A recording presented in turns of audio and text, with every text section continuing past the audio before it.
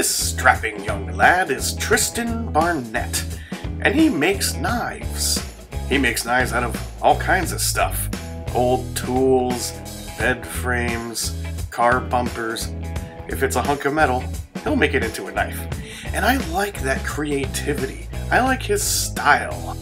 And if you peruse the plethora of videos that he posts, you might get a glimpse of his murder wall. He's even got the cleaver from the Zombie and Hero Quest. In this series, I'll be showing off my very own collection of Tristan Barnett's original works. This is Tristan Barnett's Wonderful Creations.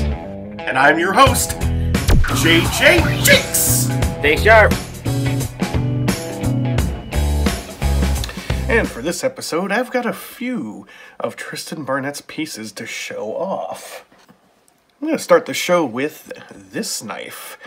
This one has a little bit of an interesting sheath. You have sort of a caramel-colored piece of leather.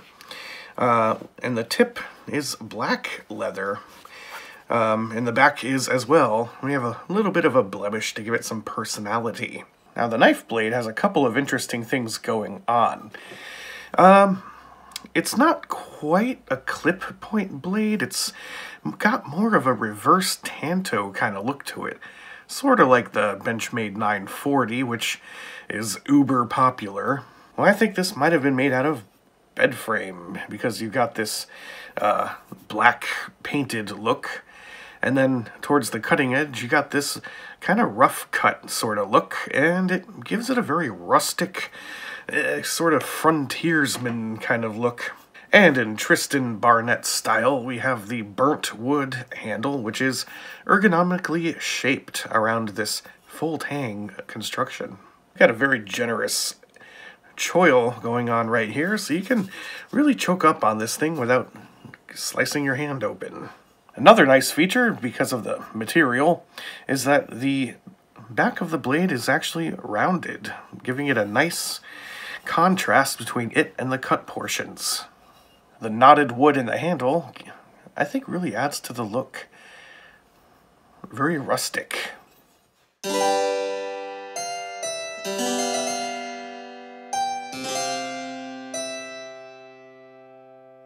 And this next piece has a rather reddish-looking fake leather sheath. Not sure where it came from, but you never know with Tristan Barnett's knives. This knife began its life as a file.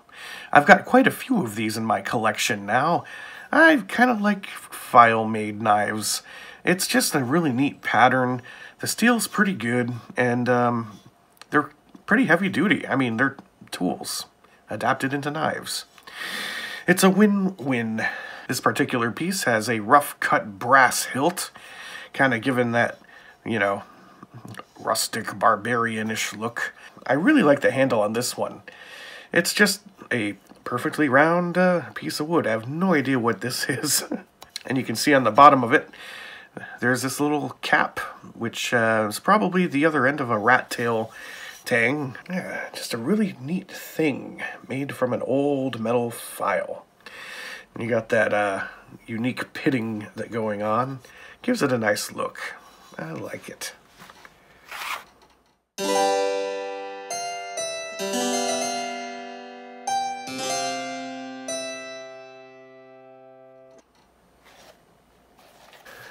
This third piece has a really neat looking leather sheath. I don't know what it possibly could have come from, but it's got this really neat sort of almost black accented brown going on. And what we have is another knife made from a file. Now this particular one has a clip point blade. The hilt, which is, I think, made out of steel. It's one of those sort of half-stop deals. I don't know if that's what you actually call it. But, yeah, this one's really comfortable in my hand. The handle's nice and big and rounded, and it's just the right size for me. I really feel like I'm in charge when I hold this thing. And, of course, you got that classic crosshatch look from the tool steel. This is also a rat tail tang. You can see it right there through the bottom of the handle. Glued right in there. I think the handle has a rather handsome look to it. Very distressed, what do they call it? A repurposed look. This is the kind of knife you'd be exploring the frontier with.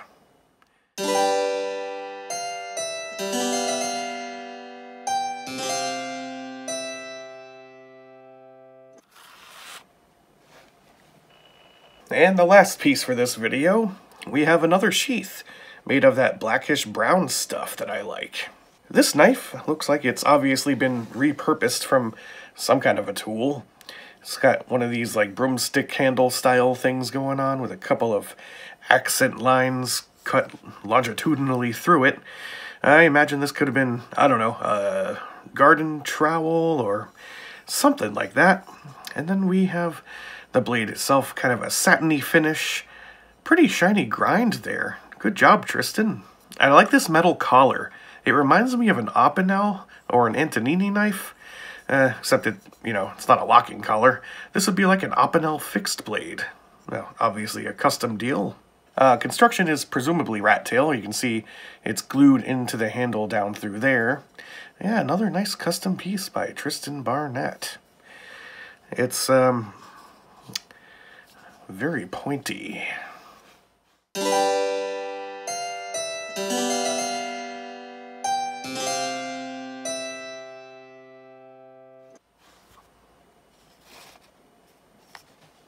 Well, I hope you liked this week's episode. Stay tuned for the next one.